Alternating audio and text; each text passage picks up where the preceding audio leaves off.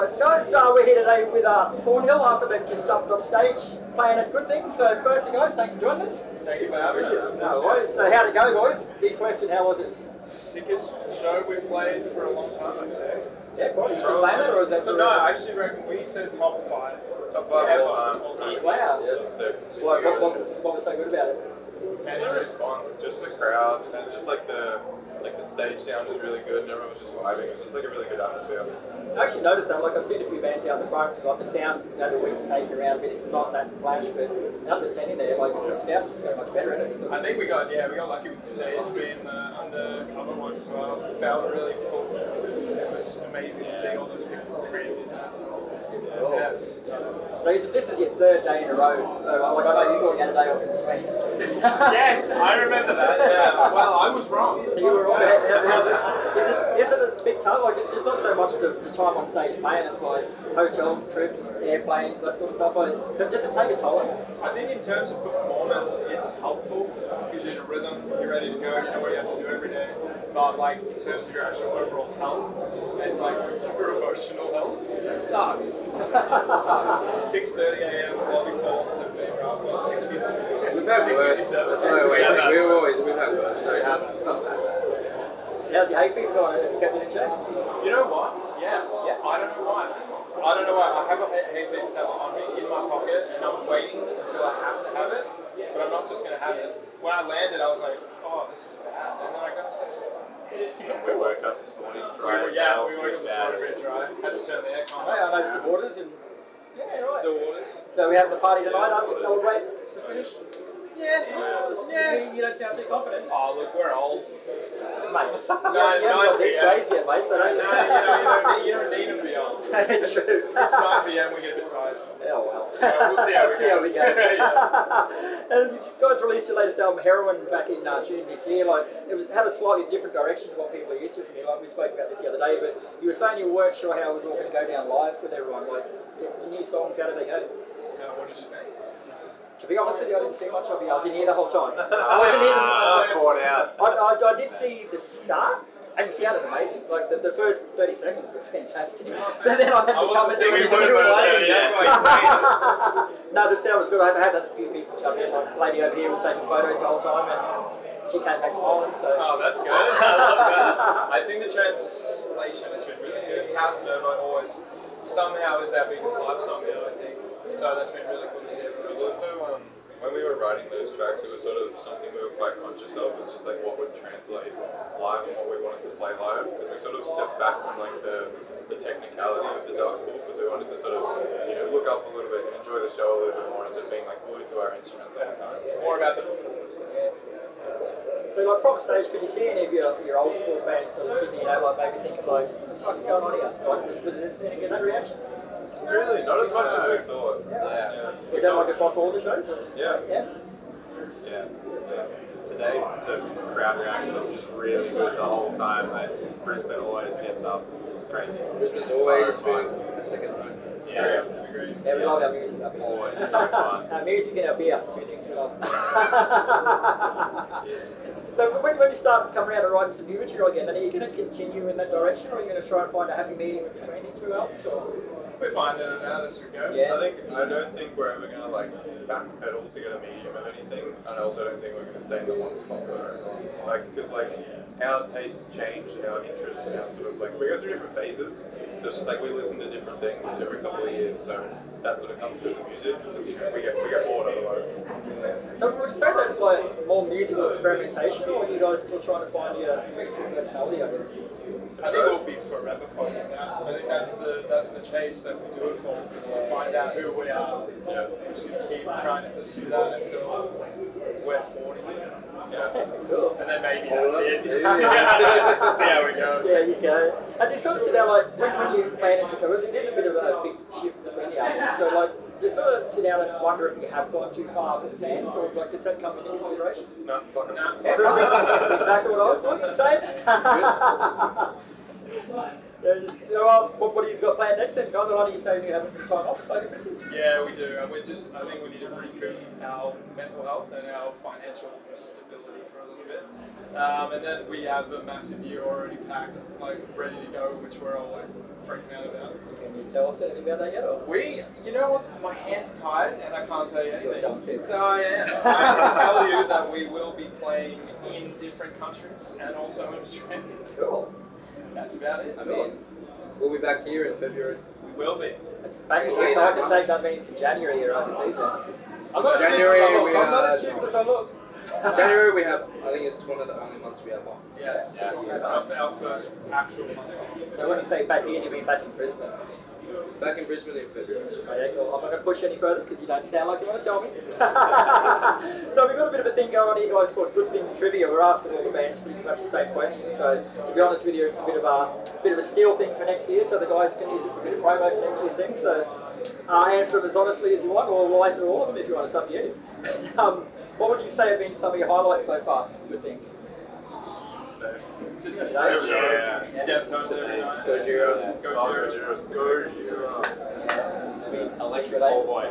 how cool are they? So fun. I had to leave them to come and talk to you guys. Yeah. Sunset last night. It was amazing weather yesterday. It's been really good weather every night. Yeah, they predicted rain here today, actually. Yeah. Well, it started like spinning. spinning a little bit, but it seems to have held up. Good day. And like you guys, you've been around for a little bit now and you've played with a lot of decent bands, but in a way, do you still get starstruck or fanboyish when you're playing with bands? We saw Cheeto, we were like, Yeah. well, we do. I think for us it's select. I think we've done this a little bit, so I think it's not just everyone, but You can't help it, but hey. you definitely can't because it's just whoa, and then once you see him, you're like, wow, you're a nice guy. This is Like it's also very good. Oh wow, that's great. Oh, that's Then you see Bring Me the Horizon lining up and catering just like we are, and it's like, oh, I guess you just want your lunch too. So we're all just people. They don't use their status, I guess, to sort of go around the side door and say, I want it first. No, we try. I was going to say, you probably do it last week, but you're Australian, you can do what you want. Oh, that's So who's been the biggest partiers on tour so far? out of who? Out of the whole lot of everyone. We wouldn't know because we're not the biggest parties. We are definitely not a party band. We're no party band. We're all business, man. Yeah, good. It's all about the show. Yeah. All about the performance. So is that the question you lied to me? No, that's the unfortunate truth is that's reality. So, but no show tomorrow, so tonight. Yeah, maybe we'll send you a note gonna tomorrow. go. Yeah, I want to see a photo of you guys Yeah, tomorrow. we'll see. No, you Let's see how you look. I don't even want to think about So who's been the biggest pranksters then? Anyone getting into a bit of mischief? Our TM. Oh, yeah. Luke always. So what sort of stuff does he do? He changes the set list, like the song names, and like swaps it around. So I'm like sitting there looking at it, We get And I some have no whispers idea in what the our song ears. is. as well. That's it. telling us jokes in the middle of this. He didn't know the right time to do it too, like just when you sort of got to concentrate on something coming up. And Exactly. Yeah. It used to be before I'd have to talk to the audience and they'd whisper me a fun fact that wasn't a fun fact. And I'd be like, oh, great. Have you ever subconsciously said it? Oh, you know, I've thought about it. I've thought about like it almost slipping out, and it freaks me out so bad. I think I'm just cutting off. Cool. So if you could play in any other band on the Good Things lineup, who would it be? Deftones. Deftones for all Yeah. We'll look out. Slash Bring Me. Slash Go. You're going to say Gojira. I want to say Gojira, but I'm gonna say Deftones. Yeah. All Deftones, cool. Or if you could have anyone from any other band on the lineup filling in for you, in Thornhill, who would it be? Good question. From the lineup, I'm gonna say drums. Go Jira. I'm gonna say April Deftones. All right. If it's perfect. Yeah, it'd be pretty good. Anyone else but me? Gino. Gino. I mean Deftones. Yeah, There's a Jeff. definite theme going on Jake here. from Polaris. Yeah, that's true. Yeah. Oh yeah, probably say Rick from Polaris. Or Andy from Ocean Grove. He's got matchups. Yeah. True. Good to see a couple of Australian bands coming Yeah, up here too. Sammy promotion. Yeah, Yeah. literally. Cool. So if you could rename Good Things anything else, what would it be? Thornhill Fest. Yeah. Thornfest, Give I us like 20 years. maybe 25. So who's been, no, I can answer this for you, Deftones. So who's been your pick of Good Things? Deftones. Oh, my I'm dude. gonna That's say- I'm gonna say. Well, we haven't seen a whole Bring Me set. Yeah, we're going to. We didn't watch them yesterday. We watched half of Melbourne. So I'm gonna reserve my answer, but I think Gojira blew me away more than Deftones did. Yeah. Very cool. So who surprised you the most? I actually thought Nova Twins were really sick. I caught them on stage 5 briefly the other day and just sounded really cool. I'd never heard of them before, apart from their feature on that Bring Me song. Yeah, it just sounded really sick. It's like really interesting. Pale Dusk. Pale Dusk. Yeah. Soulfly were. Soulfly were. I've heard of Soulfly, but I've never really listened. And I watched them and I was like, this is sick. How'd Dino go with them? Yeah. Yeah. Yeah, went very well. That's sick. Well, that's if you wouldn't, you know, but... Yeah. Alright, so look at your crystal ball here for us, guys. What 3 bands do you reckon might be a good thing for 2023? Oh. Make Parkway? I want to say Architects. Architects.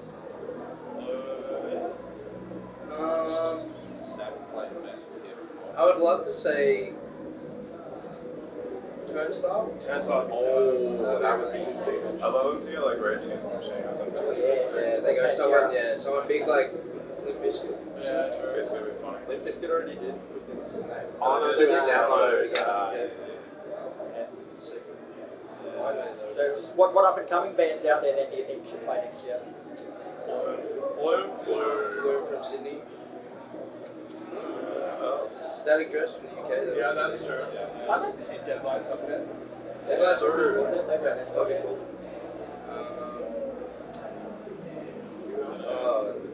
Are you listening to much new music recently? I think Melancholia could play stage Oh, 5. Oh, yeah, true. Yeah, that would be really cool. They're very fresh. They're about to play their first show on the Decade of Hate, like just one show in Melbourne. That's their first ever show. Yeah. How the hell did they're they sick. know? How did they saw that? Yeah. They're good. That's how. Got a couple of friends in high places. Need it these days, don't you? So, what's your idea of the perfect gig? Are we talking lineup or are we talking? No, actually, for you guys, like, what makes a perfect gig for you? I think stage sound is up there for me. Is it like high up the high one? I think being able to get to the green room from the stage is a sick one. Like having somewhere for me to warm up, well, for us 3 now to warm up and like get changed, wardrobe and things like that. Having a good night's sleep the night before is a massive one. If I can be rested and prepared, like if I know that everything's patched in properly, there's not going to be any last minute tech issues, that's it. Anything else, then I'm fine. Yeah, cool. When you feel like you're looking good as well, like when you got your outfit, you're like, when you feel like you look good, you I'm can't play rocking good. this shit. Cool. We all know how good things is, but if there's anything that could be done to improve it, what would you say to be? More shade in the other cities. Yeah, true. More shade for sure. Is that for the bands or the crowd?